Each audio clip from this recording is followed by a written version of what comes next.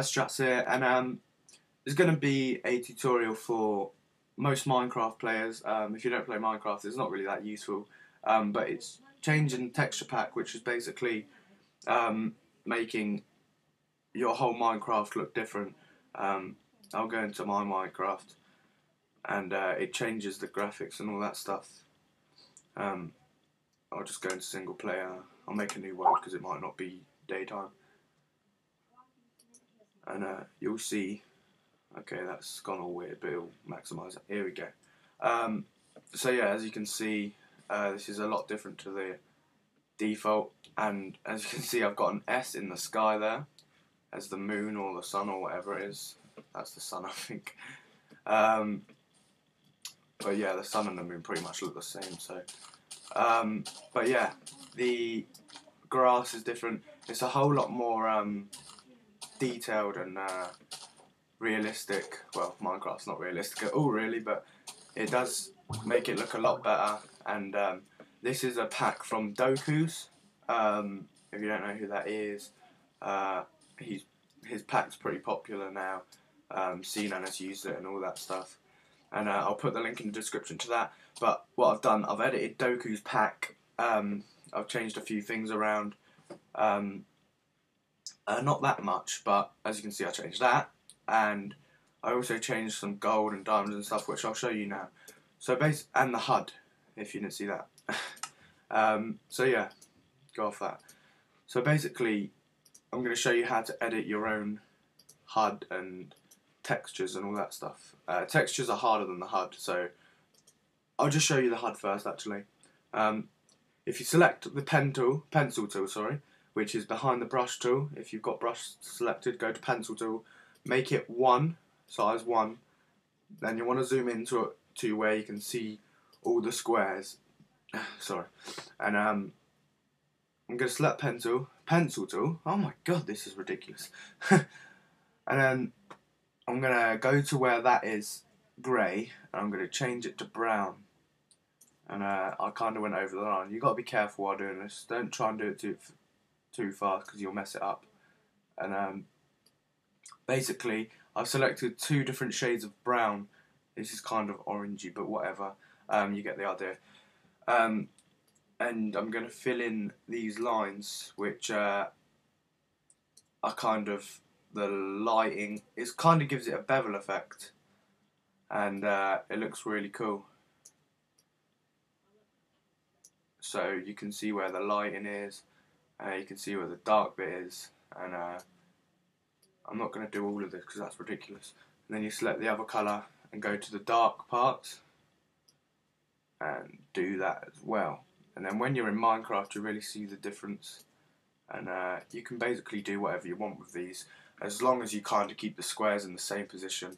That's what I'm going to do because that's really annoying. But if you want to keep the squares in the same position and change them, let me just undo all of that. All you really need to do is select the squares with the marquee tool. What I would suggest is do 1 square, and then when you've done the square, say if you wanted to change the colour, change it to orange or whatever. Now it's orange. Now what you want to do, you want to select the square again, and that was awful. And then Control or Command copy, and Control or Command V, and that will copy and paste it. Now you've got another square, and you just drag it along into the next box, and you can just keep doing that, change the colours and do whatever you like, and it looks really cool on Minecraft. I'll just show you the textures now, which is terrain.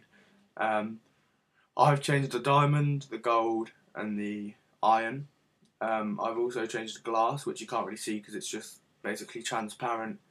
What else have I changed? Oh, I changed the colour of the water as well. Not the colour, but the brightness. If you want to do that, just select the boxes. That was a horrible try, so just fill that bit in.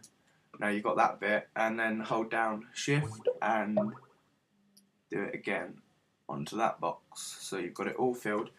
Go to Hue and Saturation, And then you could have any colour water you like. You want pink water? Do you want pink water? You can have pink water. You can have blue lava. I really couldn't care less. But it's a lot of fun to play with, and it makes your Minecraft look really cool. Like you could put logos on these textures and make it your own world.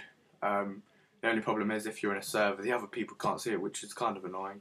Unless you give them your texture pack, which would be funny. But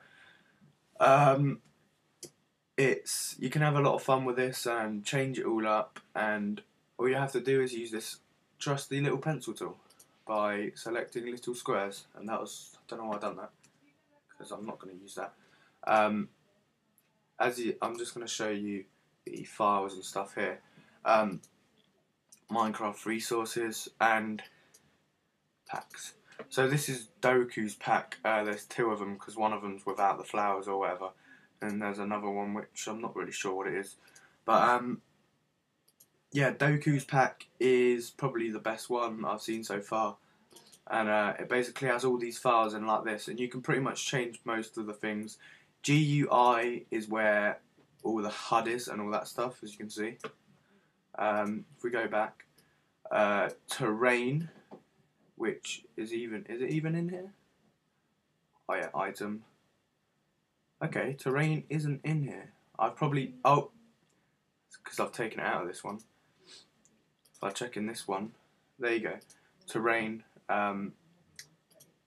that's basically all the textures. So you just put all these files into Photoshop, edit them how you like, and I'll put both links, the one to my pack, which I edited, Dokus, and Dokus Pack, original pack. The gold is messed up on mine. I'm not sure if it's just me or what, but basically the gold in Minecraft has a corner of fire in the top right, and I'm not sure why.